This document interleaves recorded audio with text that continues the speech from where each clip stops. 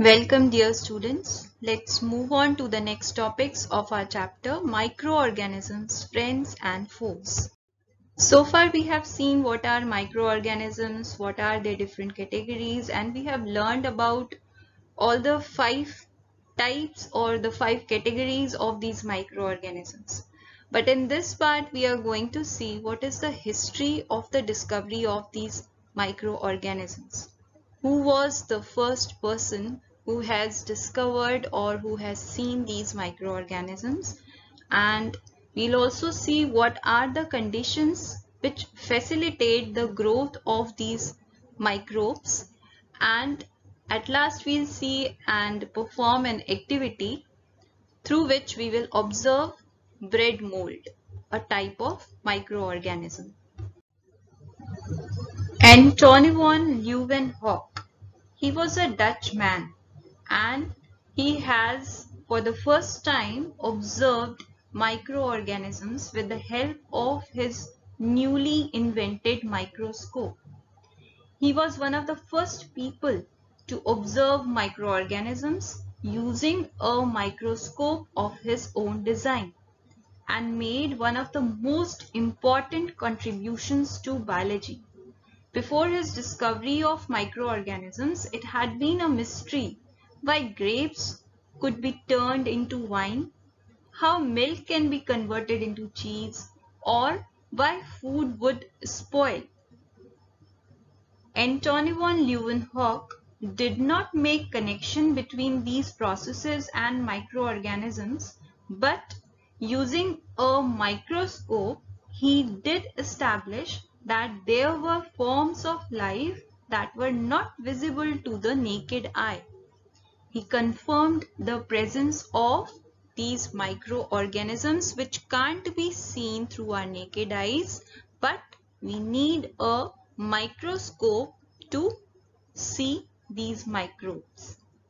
After his discovery came Louis Pasteur. He was a French man, and he discovered that microorganisms in the air spoil food. He concluded that they are the cause of fermentation and decay, and he also said that these are the main cause of diseases. Then came Robert Koch. He was a German, and he designed techniques for handling bacteria that are used these days also.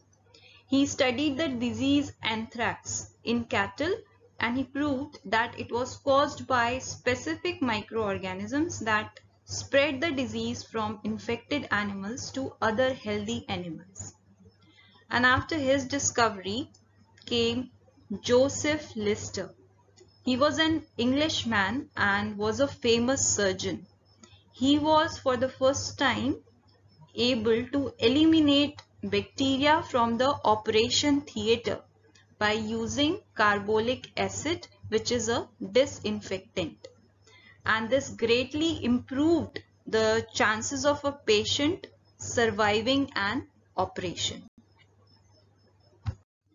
Let us see what are the conditions which facilitate the growth of these microbes. We have already seen that these microbes are present everywhere, and they can survive in all the types of habitats. They can survive the extreme conditions also. So the first condition for the growth of these microbes is the presence of oxygen. Many microorganisms need oxygen for respiration, but there are some microorganisms like yeast and tetanus causing bacterium. They do not require oxygen for respiration. So we can say that these microorganisms may be aerobic, and they can be anaerobic also. Why we are saying like this? Because there are some microorganisms which need oxygen for respiration, but there are some which do not require oxygen at all, and they are called anaerobic microbes. Then the second condition is the presence of water. And we know that microbes love to live in damp, humid areas. So moisture is essential for the growth of most of these microorganisms.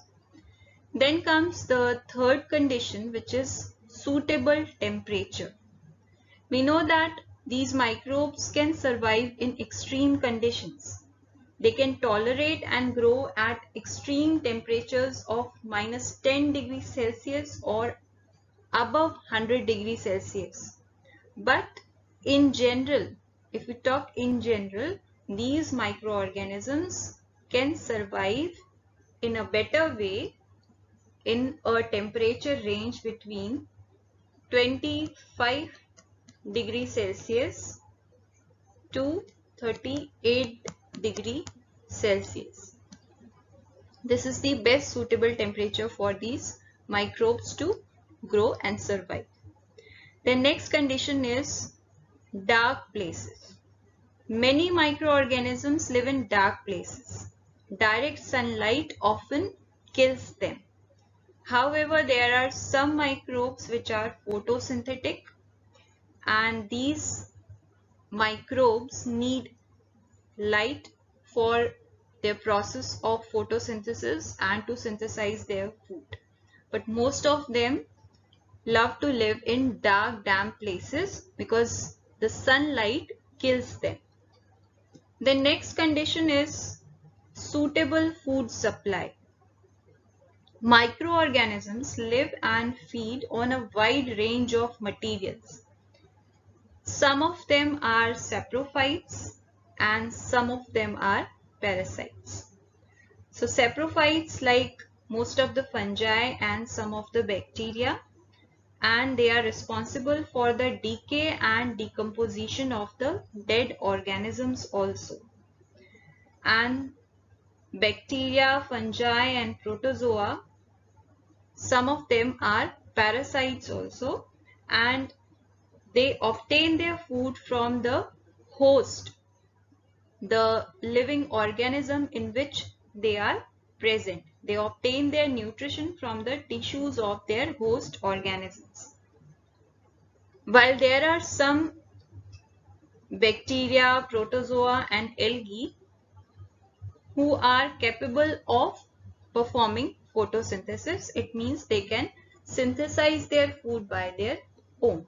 So in general, we can say that all these microorganisms or all these microbes need a suitable food supply. It depends which type of microbe they are. They can be parasitic, saprophytic, or they can perform photosynthesis to synthesize their food by their own. Let us perform a very simple activity to observe the bread mold, which is a type of microbe. For this activity, we need slices of bread and some water. What is done is, first we have to moisten a slice of bread with water, and we have to take another bread slice and we have to toast it. We have to roast it in a dry manner so that it is free of moisture. And we have to keep both the bread slices in a warm, dark place for a week. And we have to observe the changes in both the bread slices after a week. So let's see what we will observe after a week. We'll see that the slice of moistened bread will have some growth on it, as you can see from the picture also. Some growth is there on the moistened bread slice. This is bread mold. The spores of the mold are everywhere. They are present in the air. And they are microscopic, and therefore we cannot see them through our naked eyes. They cause the growth of mold on food items, and we have learned that these microbes love to live in the damp, moist places. So mold showed its growth on the moistened bread slice. But when we look at the roasted bread slice, we will find that the mold has not shown any growth on it. Why? Because we have made it dry, we have roasted it. So this is because the mold lives in moist and warm conditions, whereas the toast is dry, therefore it has not shown the growth of the mold. Toasting kills the spores also, and therefore it has not shown the growth of mold, whereas the mold has been grown on the moistened bread slice. So in this way, it also proves that these microbes grow very easily in the moist and damp food items also.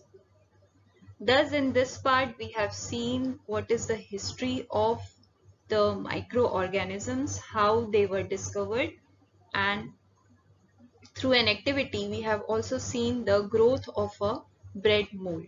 Thank you.